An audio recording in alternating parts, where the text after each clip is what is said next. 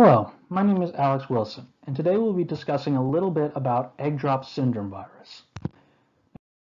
As the name implies, Egg Drop Syndrome Virus is a virus that affects avian species and was originally discovered in 1976, which coincidentally led to people referring to the virus as Egg Drop Syndrome 76. Now, I take an interest in this topic because even before I started studying to be a veterinary technician as I am now, I volunteered a lot in rehabilitation centers with birds and became increasingly interested in why they were being brought in, not just for physical trauma, but also for disease and viral ailments. So going a little bit more in depth about egg drop syndrome, we will be looking at things such as its pathology, its epidemiology, the symptoms associated with egg drop syndrome, as well as any treatment or prevention options available.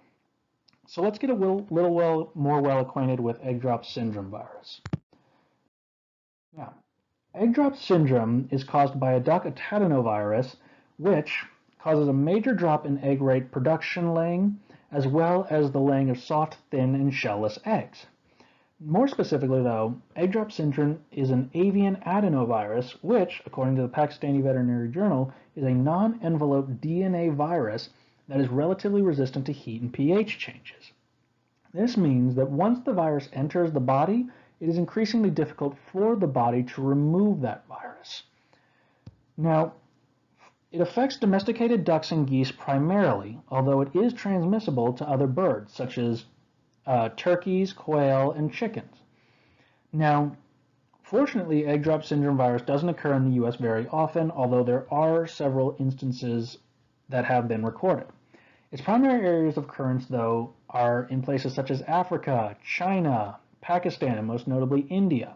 I say most notably India because back in 1984, in the Namakal district of India, while a full number of poultry affected was never known or recorded, egg drop syndrome swept through the district and affected the egg rate production of every bird in the district that was affectable by it, which crippled many poultry farmers in the district beyond recovery.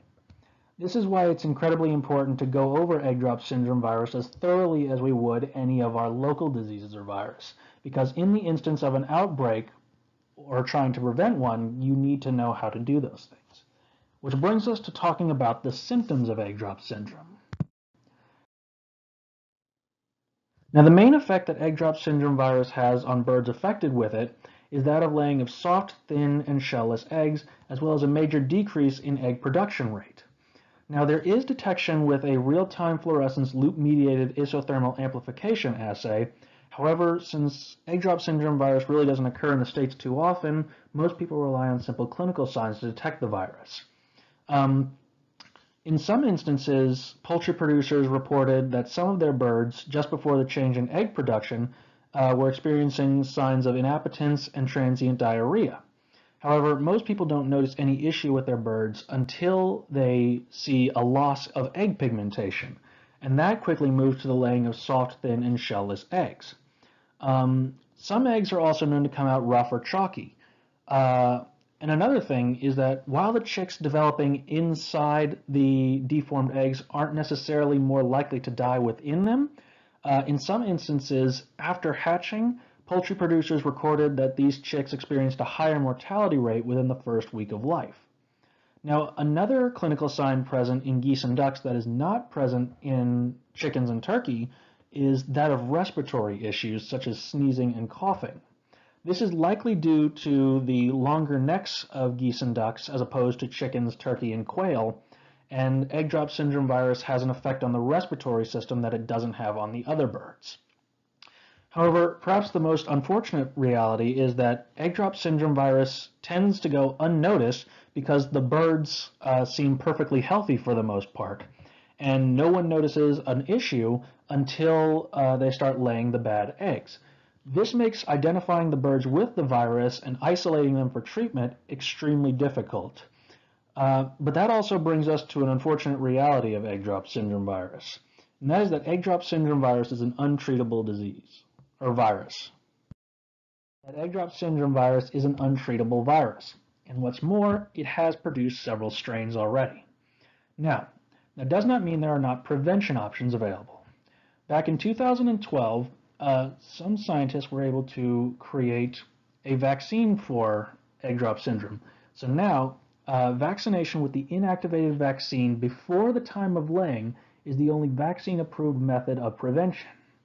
However, once again, since egg drop syndrome really doesn't occur in the US very often, most people rely on simply creating an egg drop syndrome-free zone. And some of the best ways to do that are some of the most simple. Good biosecurity, disinfecting plastic egg trays before they're used, chlorinating water before it's used is another great way to prevent the spread. But perhaps the most important of them is making sure your chicken flocks don't come into contact with any other bird species, especially ducks, as they are the primary carriers and transmitters.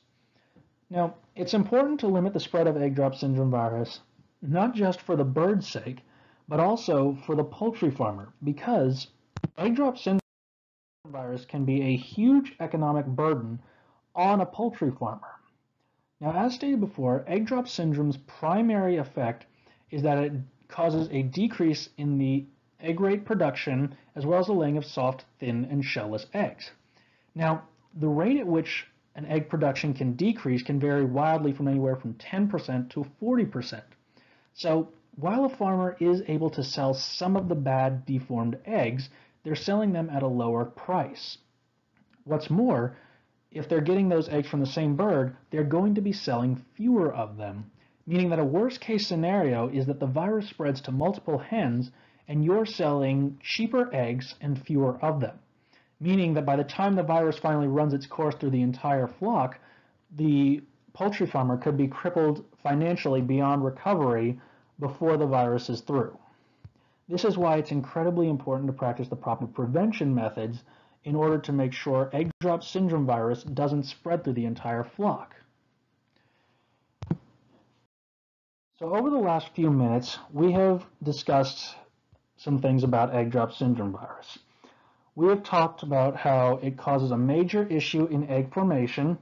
We've discussed how domestic poultry are the most at risk.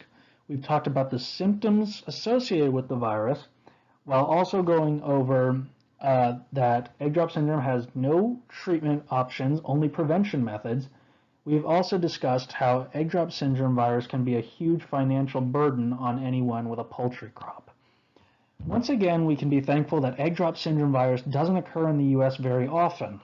However, this does not mean we can ignore it, especially since back in 2010, while it seems like a long time ago, it's still fairly recent, in the southeast area of China, a new strain of egg drop syndrome virus showed up, which affected the egg production rate of over 4 million ducks. That is a huge number of anything to be affected, let alone a finance-producing crop animal. And this is why it's important to practice the proper prevention methods to make sure that egg drop syndrome virus never reaches our shores in such force. I thank you for taking this time to listen to me. Hopefully I didn't ramble on too long. And these here are my sources for everything. All right. Have a good day.